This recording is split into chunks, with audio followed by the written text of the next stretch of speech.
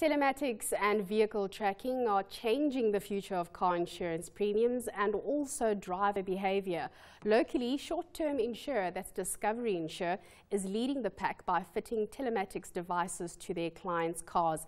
But joining me now to explain how this works is Brendan Horan, the MD of Telematics Africa. Brendan, thanks for your time. First, tell us exactly what is telematics, how does it work? So I think simply, and I think for South Africans, we've had a vehicle tracking industry around for a long time.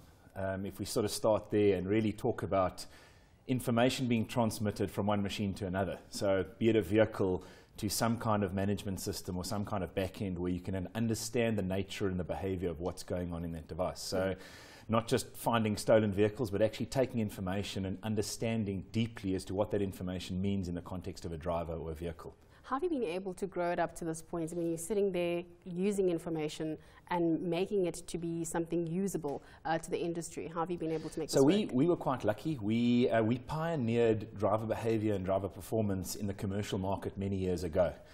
Before the advent of cellular communication data, we used passive devices to work out how drivers drove commercial vehicles. And I think then, over the years, we've taken our stolen vehicle recovery business and transformed our consumer business into a business that is able to gain more data around the customer.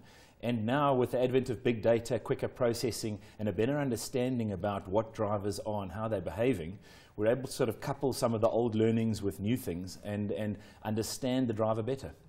How has the uptake been from a commercial perspective with guys like Discovery Insure? I gave that example in the introduction. What's been the uptake like? So I think the Discovery Insure scheme leads the way in South Africa in terms of their understanding of drivers.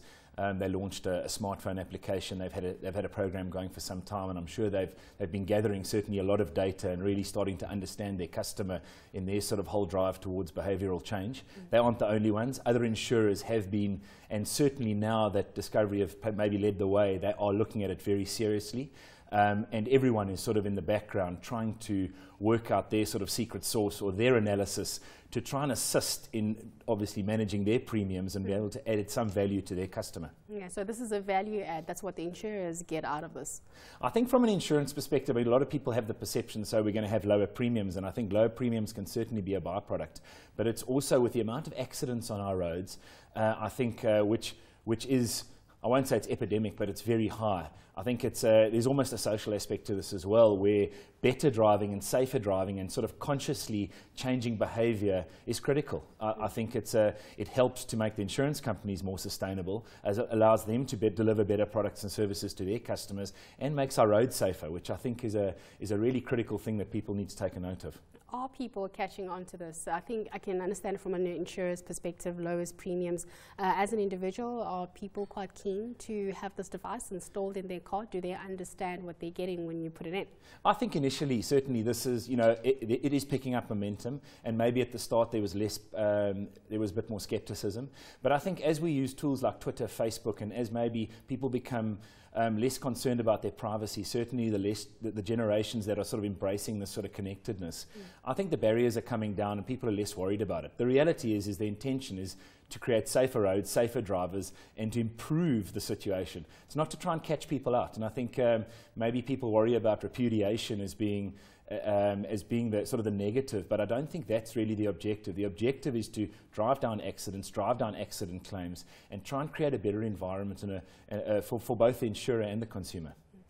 Brendan, you are the MD of Telematics Africa. We've been talking about this in a South African context. If we look on the African continent, are you able to give us a sense of what the uptake has been like? Is this something that is also starting to be used across the continent? I think the uptake still is very small and very slow, if any. I think South Africa, certainly being quite a large telematics installed base relative to the globe, really has the ability to pioneer the way, because there's quite a large installed base in both commercial vehicles and consumer vehicles. I think what we are seeing, certainly in the commercial space on the continent, people do correlate driver behaviour to safety. Certainly in the oil and gas environment, where we play quite heavily, those conscious efforts in terms of driving down accidents, making sure that drivers drive safely, there's a strong momentum of that in that market. Consumer explosion, not yet. I think we'll see it certainly as the OEMs drive telemetry into their vehicles, and as maybe some of the insurers start to grow their offerings in Africa. I think some of those are still certainly what we see in the West and the East, the evolution compared to, let's say, our South African insurers, that they're slightly behind. Our South African insurers are actually quite progressive in terms of where we are. Discovery are probably a global thought leader in terms of this kind of stuff. So, and coupled with some very strong telematics businesses, we get solid momentum here, but I think we still have a way to go to see this in Africa. Just a final question from me.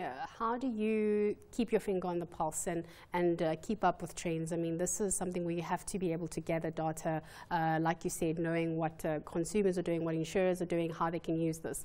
What's been your secret to make sure that you're getting this right?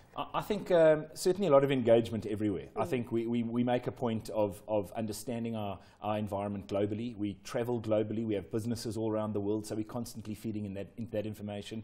We sit on forums, we go to conferences, we engage with insurers, we engage with the OEMs. So I think you've got to try and package this ecosystem together and understand where it's going. But we do expend a lot of time and energy and financial resources into innovation and development. And that is a constantly sort of moving target. You've got to try and innovate to stay ahead. And as this advent of big data and sort of understanding comes in, we're constantly trying to position ourselves in a better place.